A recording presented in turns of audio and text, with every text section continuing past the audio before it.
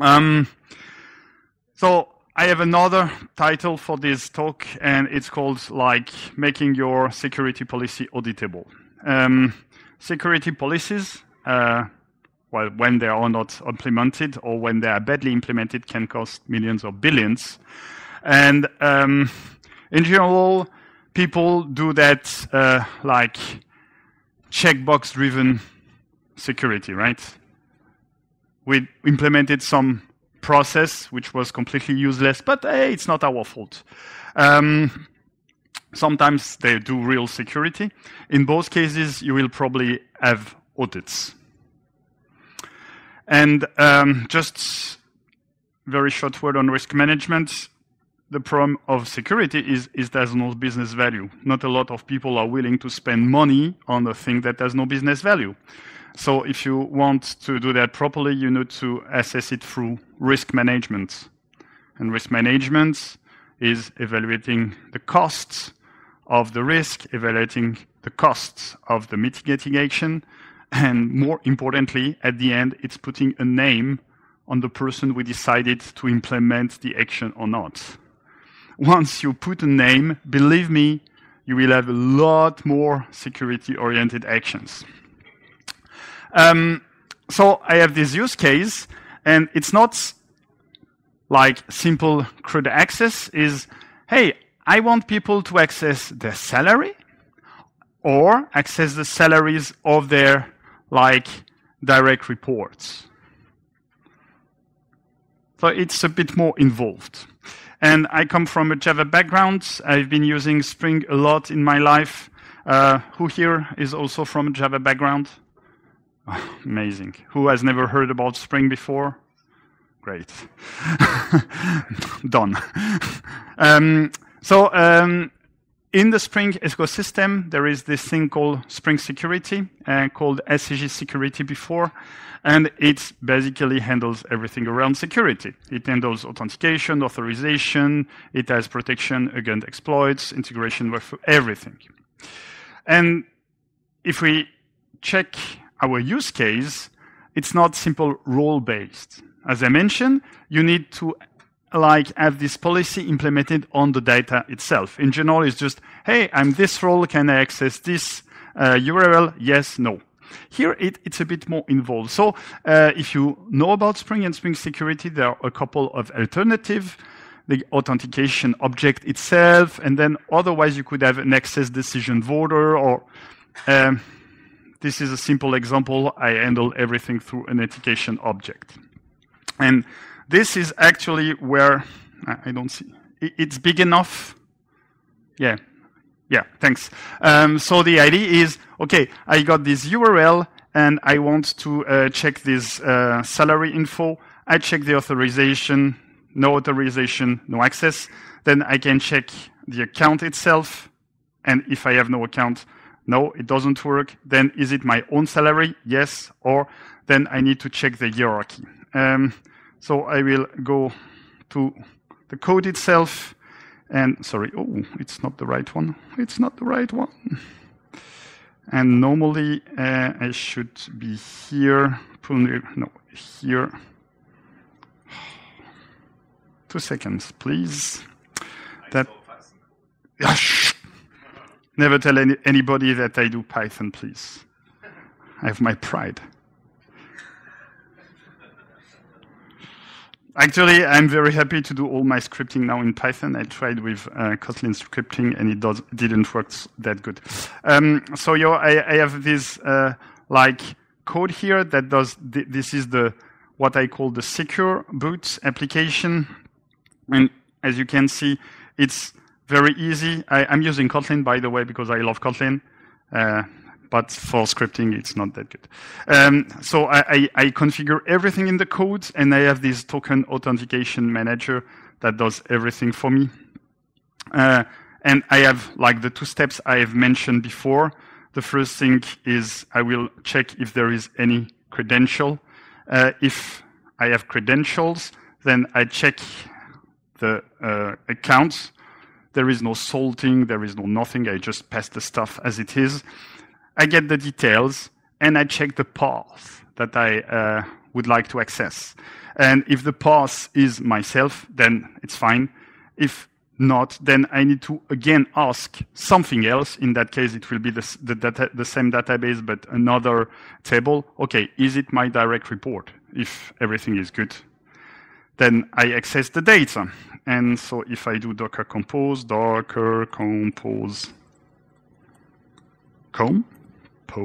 up, and now I don't know why, but it has decided to slip a bit. Oh, I saw fatal. I don't like fatal. I hope. Oh no. Oh no. That's the demo effect, my friends. Defining class path resource, exception, entity, enable to create service. Okay, so perhaps then I am able to do something like this. Spring data source dialect. What do you think? Class name. Let's do that. Postgres. Let's do it again. I have no clue what happened.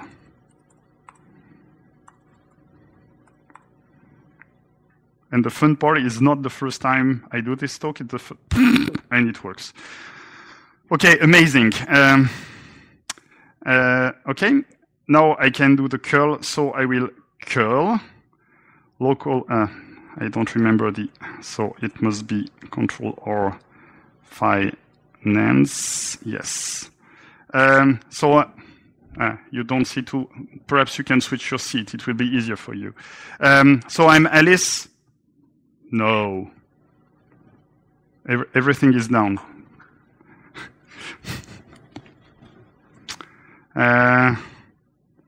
What can I tell you? Otherwise, I will do without the demo, which is also good because I don't have that much time. Evolve API, no, it's not this one. Fixed root, no, it's not. Audit security, yes. What didn't? API 6 didn't work. If I start now, by hand, amazing. It's amazing.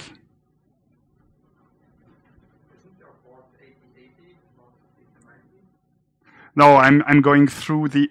You're right. Thanks a lot. No, I'm not going through the API Gateway. Now I need to. Thanks. Sorry, I'm super stressed because I have 30 minutes. Thanks a lot. So I'm Alice. I can access my my salary. Bob is the manager of Alice, so he can access Alice's salary. Bob can access his own salary, but Alice cannot access Bob's salary because, of course, it's not a great policy if you can access your boss' salary, right? It's not. Well, let's say that for most companies, it's a sign of maturity, but not all companies have this maturity. Anyway, I have the requirements, and this is how I must do it.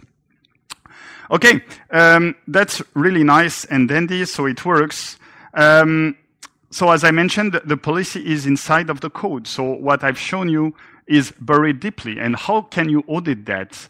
Well, you will need to have somebody who knows Java, who can make sure that the code is actually what is inside the build. And, well, it's not great. So we can have a couple of alternatives. The first thing, we can have events and logs and have observability, and probably it would work. But the problem is, first, you need to have the running system to have this. So if you have an audit in general, you have a static analysis and a dynamic analysis. And if you want to do the audit before you deploy it, you want something better. So again, as I mentioned, you have two ways to cope with that. The first thing is checkbox driven. Don't do it, please. Or you have a regular audit. And if you are an auditor who is not familiar with string security, it won't work super well. So there is this thing called policy as code that allows you to define in a natural language your policy. It has a couple of benefits. It's text, so it can be read as well. It's versionable. you can put it in your Git repository as you did before. And of course, you can review it and you can audit it. There are a couple of tools that are available for that. Open Policy Agent is the one I will be using in the demo, but there are alternatives like Cedar or Google Zanzibar. As for Open Policy Agent, the idea is to have a unified toolset, again, that is language independent, that is stack independent, to define your policies. And in the end, you have a Boolean, yes, I access it, or no, I don't access it.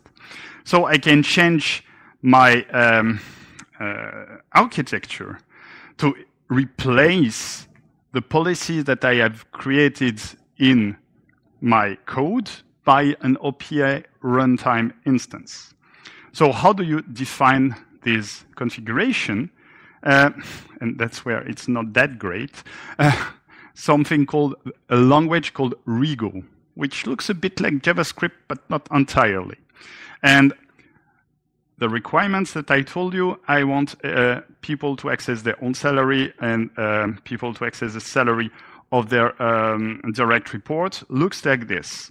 I define the hierarchy first. I will have the employees in the hierarchy. By default, I disallow everything, which is always a good idea. And then I can access my own salary. So here I will have yes. So I will allow if the user matches the path. This is what I define in the code anyway.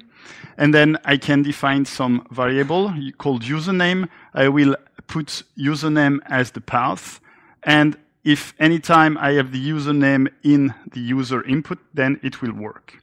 So there are two things that are missing for you to understand everything is what this data stuff. Well, data is actually static data that you define in your OPA stuff. Generally, you would create it would be a derived data from your existing data, but I was too lazy to do it, so I duplicated it. But this is something that how it would like. And then the input is actually the requests that you would send to the OPA. So this is dynamic because actually the path is dynamic, the user is dynamic. If we replace it, so now I can do this. And I go to this commit. I will stash. Okay, I will do it by hand. It will be easier. Git stash. And then I can go here. And I git stash pop. And again, I have no clue why it requires me to have the driver pop. Okay. And of course, now it tells me that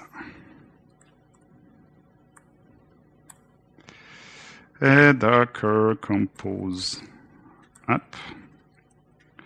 So while it starts, of course, what happens? That's I'm doing live debugging. So far, it has been working. Here, I'm not sure. Security OPA platform.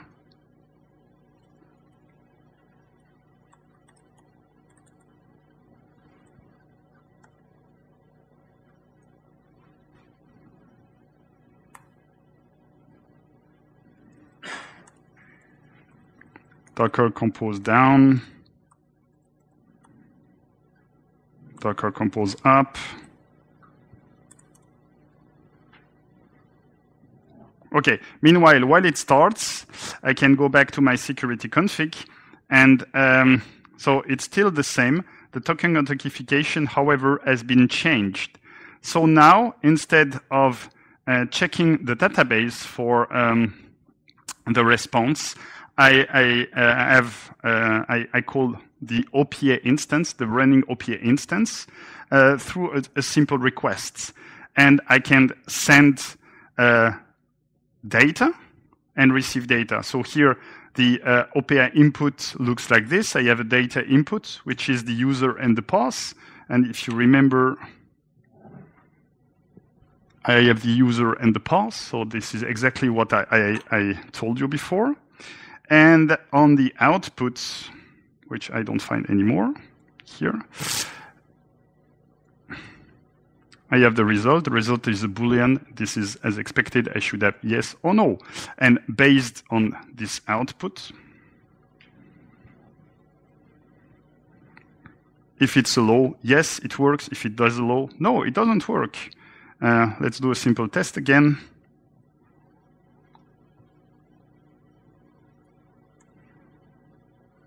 So Alice access Bob's, no, it doesn't work. Alice access Alice, yes, it works. Bob access Alice. Yay, it works. Amazing. We can go a bit further yet. The thing is, here, what I did is I was still using Apache APISIX, but you didn't see it, just to actually put in place the data on which API would run. I have a bit of time. Here, I have these bundles.data, because API is just the engine. You need to set it data, to configure it with data. And the data here is this like bundle, which I don't find anymore. It's bundles data.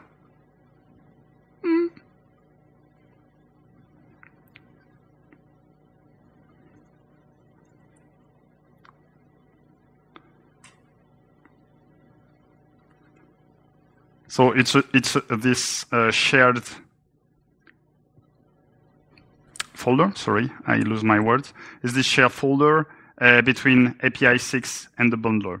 So now I have this bundler that actually creates the bundle from the policy.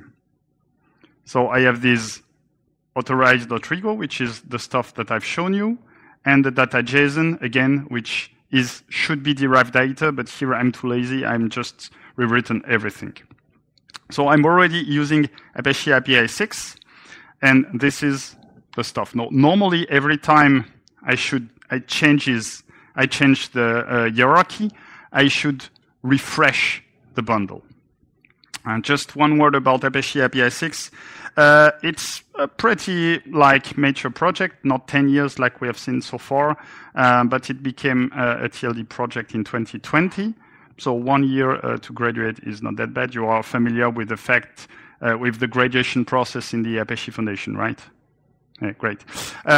It's based on the super mature and famous Nginx reverse proxy.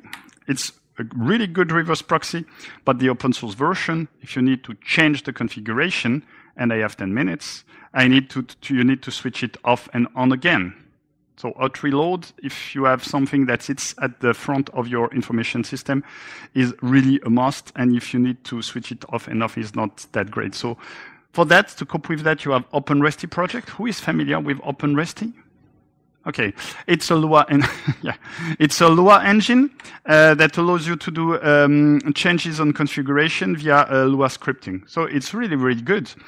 But the configuration format maps exactly the one of Nginx. If you want to really manage something at scale, it's not the best format. So for that, we have Apache APISIX. It brings abstractions, such as what is a route, what is a service, and everything is plugin based. So now we still need to do something if you want to go the full 9 yards, is we have authorization. We have moved authorization out of the code. We also need to move authentication out of the code. We are still doing manual authentication. So APISIX allows several integrations with Keycloak, with OpenID Connect, with its own stuff. But here I will be doing my own stuff, so I will be directly reading.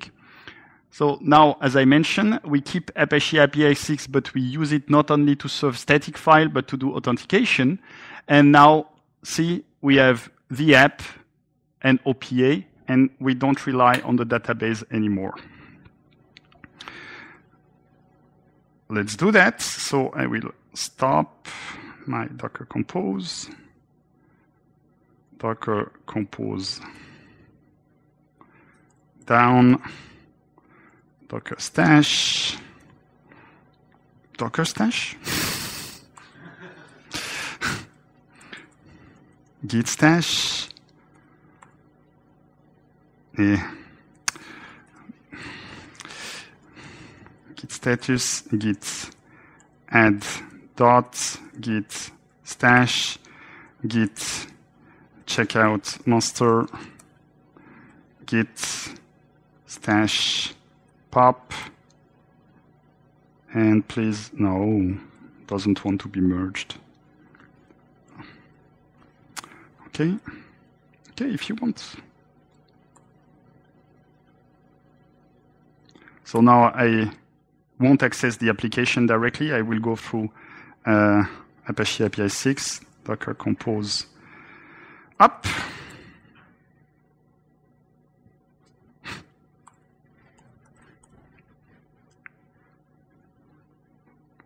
I would like to swear in Czech, but I can't.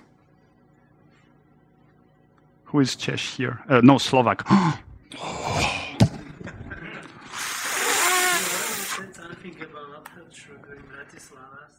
So you are Slovak, right?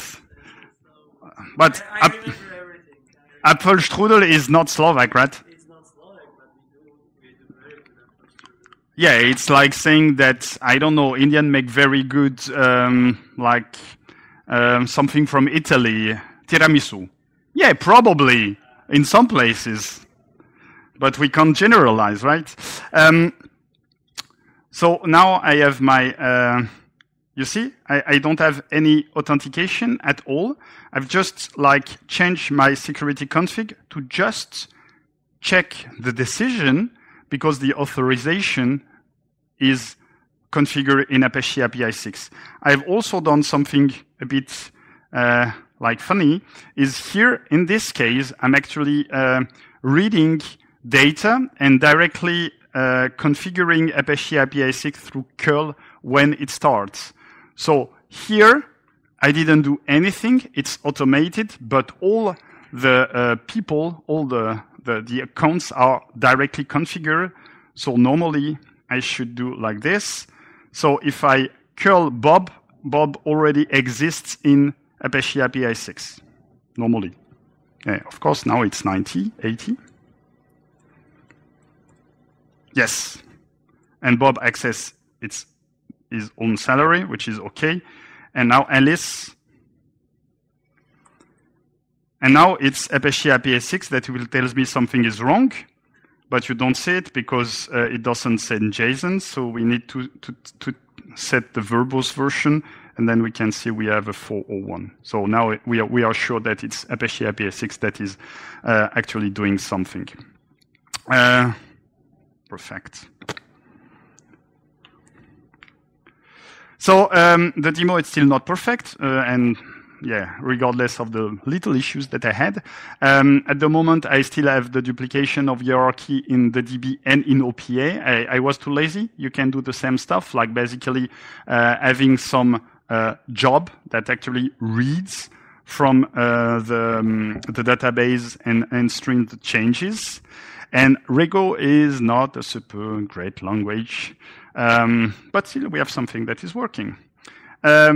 So you need to be prepared that audits are going to be more and more frequent, either because companies want to have plausible deniability, that they did everything they could to prevent some security bad stuff, or because they actually care about it. And for that, you need to do something on your side, on the engineering side. So burying your code inside the app is not, I don't think it's going to cut it anymore. So if you want to go this way, OPA and Apache APISIX make a great duo. You can follow me on Twitter. If you think it's dead, I think it's dead. You can follow me on Mastodon, on Blue Sky, or on anything that is I'm on. If you want to see the code, everything is on GitHub, but I'm using Gitly links because I want to check how many people are actually interested in the codes. And well, there is a link about Apache APISIX. And 4 minutes.